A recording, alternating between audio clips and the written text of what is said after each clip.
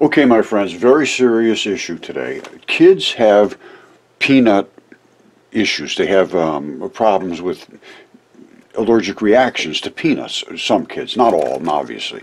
And the ones that do, they can die from it, literally die from it. Now, they're encouraged because they've been given them peanut flour, a tiny little bit of peanut flour at a very early age, and their bodies seem to, a few of them, only 1 in 5 though. It wasn't a full success by any means, and it was only 2.5 years after that they really realized they were getting some results. It sounds to me now, and the control group that they had virtually no response. So they know that the peanut butter flour did something, but only 20%. Now, what did it do? Why is peanut butter flour in tiny small amounts at this young age give you some immunity to peanut butter? Well, the reason is that your immune system has to recognize chemistry. Peanut butter is a chemistry. It's a chemical. Everything that you take into your body is chemicals. And your body has to recognize, is that a good chemical or is it a bad chemical?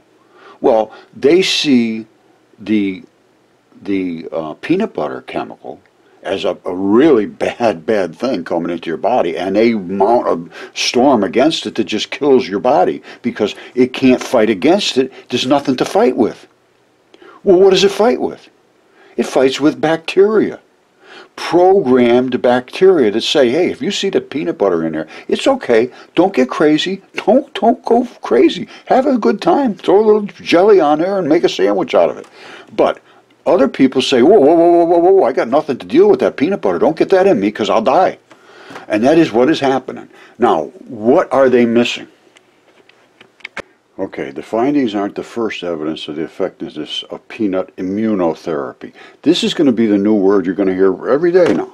Immunotherapy. Oh yeah, we're going to use immunotherapy to cure that. Yes, because immunotherapy means your body knows what to do to handle it. So they're giving them these little bits and pieces of the peanut so that they can say, hey, ooh, that stuff's not really good to have around here. Let's come up with a program. It didn't kill us this time, but if they really took a ton of it at a time, it would kill us. So we better figure out a way to deal with this. And that's what your body does. Your body is a program, and it programs bacteria. Literally, and I'm not kidding you, figuratively, literally, the bacteria receive a program. And the program says, if you see this chemical come in here, here's the chemical I want you to make. And that bacteria makes that one chemical only. One chemical. Case closed. And if that bacteria is not there, you cannot create that chemical, you will die. Here's the key right here.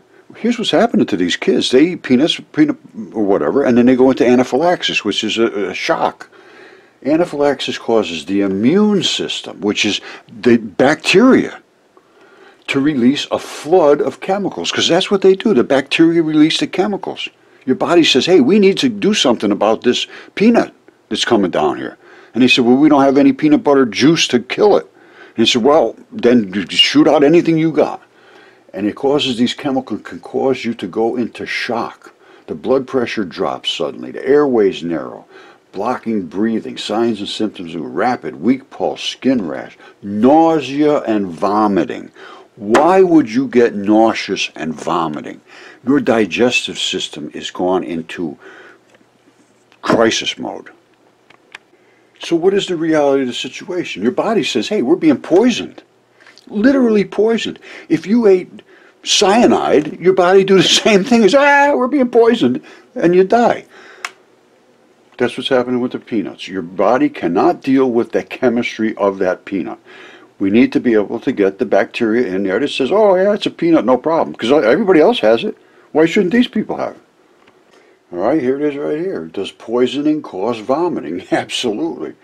Signs and symptoms of poison can imitate signs and symptoms of common illnesses, which are, again, they're diseases of the gut. For example, nausea and vomiting are a sign of and symptom of poisoning. Well, you're being poisoned by, and it doesn't have to be cyanide, it doesn't have to be something toxic. It can be the normal food you eat if you cannot respond to it. That's why people get diarrhea and indigestion and nausea and vomiting and acid reflux. All of those things are digestive issues because you cannot deal with the input. And every single molecule that you take into your body has to 100% must be worked with by bacteria. You don't have the bacteria, that stuff just goes in and out. And if it's bad for you, it's going to go in and hurt something in you. And that's what this is doing. We got to figure out what the bacteria in the body is supposed to be. We don't even know. All the money they spend about health, they have no idea what bacteria is supposed to be in your body, and they don't even know what it does. I'm serious. It's amazing, absolutely amazing. All the money that's been spent, all the years of, we're doing this, we're doing that. Well, what bacteria is it? Well, we have no idea. So I'm saying, I'm serious. It's tragic, really.